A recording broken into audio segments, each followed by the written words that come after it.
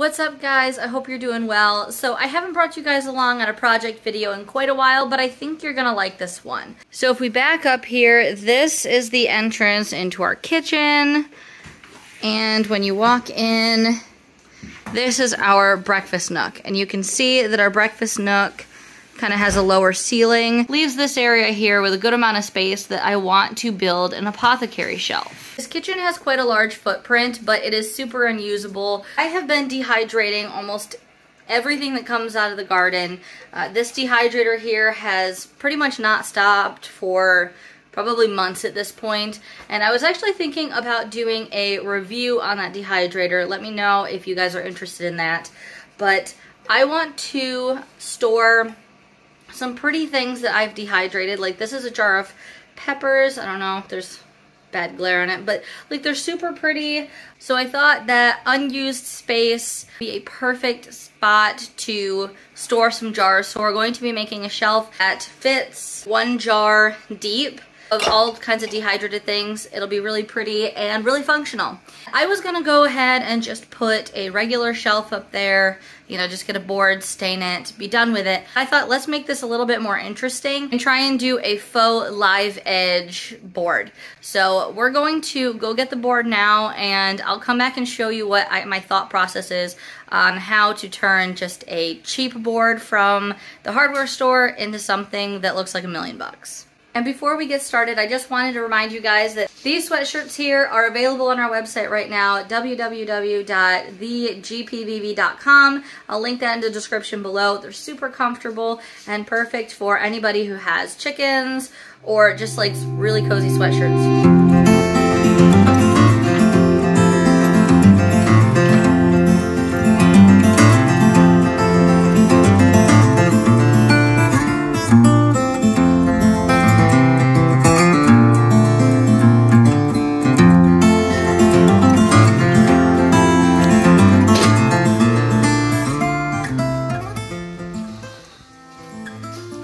What's up, lady? You're loud.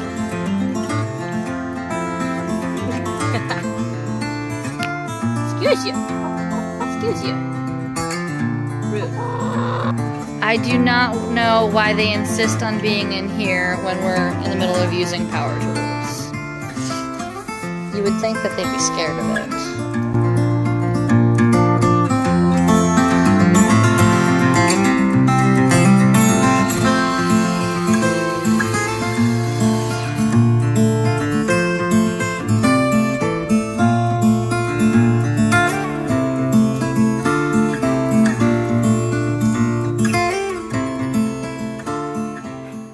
Boards laid out here, and now John is going to take the jigsaw and just start cutting some pieces away, and then I'm going to take the orbital sander and just really go ham.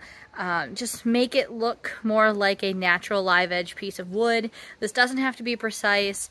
You just want to make sure that it looks natural. I'm going to hit it with a hammer and make sure that it's not too perfect looking. You know, that's really the beauty of this project, is it can be customized to your space, and you can really do as much or as little sanding and shaping as you want with this. Think of it as like you are sculpting a shelf rather than building it.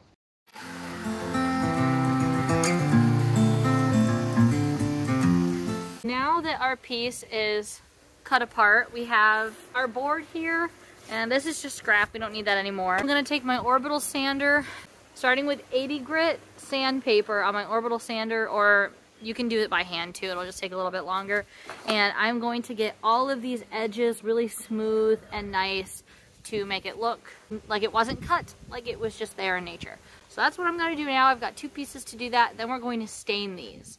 And I'm going to stain the top lighter than I stain the sides, because the sides, you know, if it was actually real live edge, it would have bark on it, or, you know, it would have a darker wood on the outside. So that's what I'm going to try and mimic with the shelves. So let's get these sanded and smooth.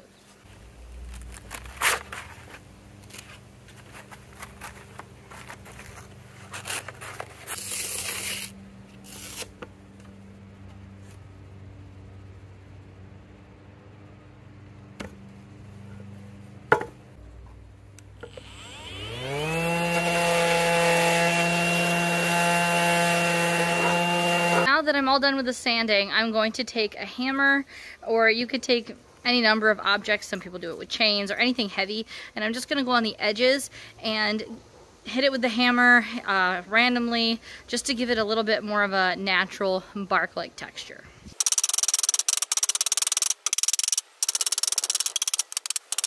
Now that this is all done, you can see it just gave it a little bit more texture. The top color, I've got golden pecan, and then the bark, the edges is going to be early American.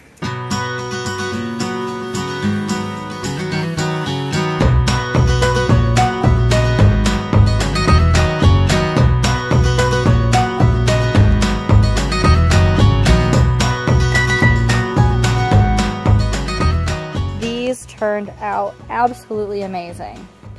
I went in with a light stain first, not putting it on here, and then I did with the same cloth.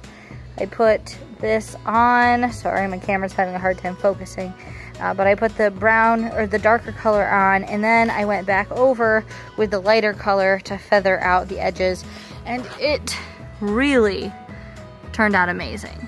So now I just need to let those dry and go inside and paint the wall, because once the shelf is up, it would be really hard to paint the wall later, and I know that I don't want the kitchen the color that it is, so I will be painting at least that one wall right now, not the rest of the kitchen. But yeah, we just gotta let these dry. Depending on if I feel like it, I will put a coat of polyurethane on, maybe not. They're just shelves, they're not gonna get wet or anything like that. So yeah, this really is an inexpensive project depending on how long you want the shelf. Like one board was like $8 and something, and then I already had the stain and everything like that. So this is a really cheap way to get a really luxury looking product for way cheaper, because live edge wood can be so incredibly expensive. So this is definitely a hack that I would try if you want the look. And I was actually thinking that this would be a great way to do it the same way.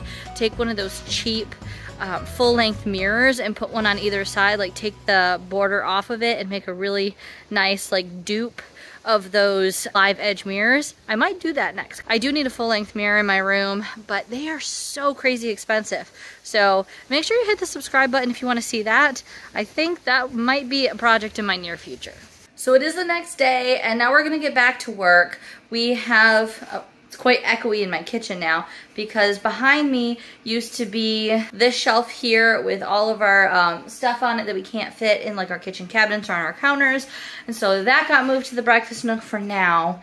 But now we have this wall painted, and let's see, that's where the shelf is gonna go.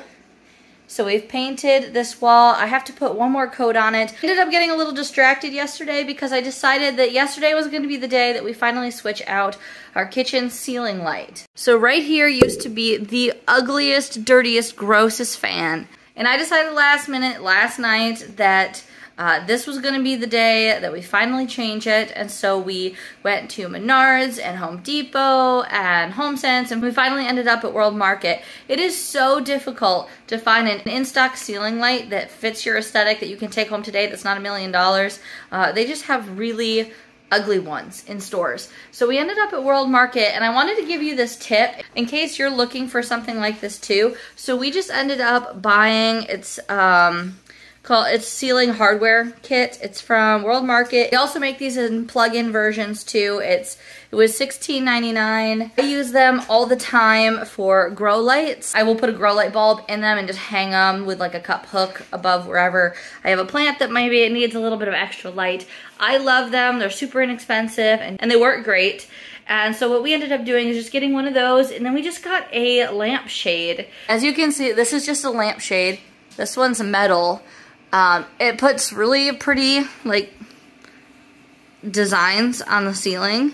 There's just the hardware kit. We do have to do a little bit of patching from where the fan hole was a little bit too big for this. I just wanted to give you guys a little idea in case you are looking for an inexpensive and easy way to just put like a light fixture in your ceiling, or even just use it as like, you know, the plug-in version. Yeah, just get that from World Market. They come in like black, white, that one is like brass, but it's more like gold. They come in clear, all different options. And then you can just put a any lampshade you want on it. And it gives you a really inexpensive light fixture. So now back to our scheduled program here. So I'm just gonna do one more coat on the walls here of the white paint, and then when John gets home, we can put up the shelves.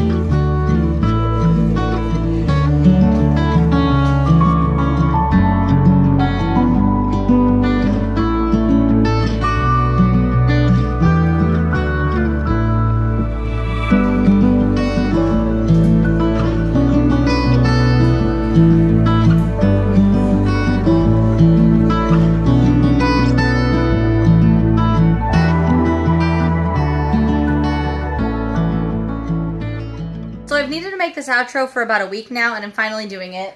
Okay. This is Olivia. You saw her previously in the video, and she loves to climb on people. She is always on our shoulders. That's very inappropriate, Olivia. Yeah, she's always on our shoulders. She has no idea what personal space is. We have her and her sister from the same litter. So all three of our cats that we have now actually are biological sisters. They're from the same mom. Two of them were born in the same litter, her and her sister, and the one that we had before, Lucy, she came from a litter before. But I wanted to just kind of give you a rundown. We've had this shelf up for probably about a week now, maybe a little longer. This video has dragged on way longer than I expected, simply because of editing purposes and all that.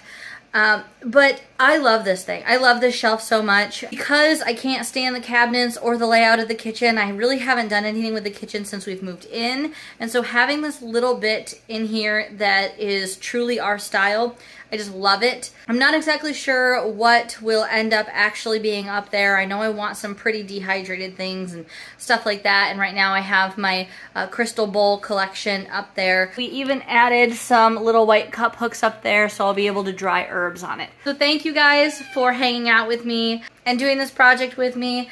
And I'm sure you'll see Olivia in a lot more videos to come. Don't forget, if you guys are interested in supporting this channel and getting a really cozy sweatshirt for you or your loved ones for this holiday season, head to our website, which I'll link in the description below, and have a wonderful day. Bye.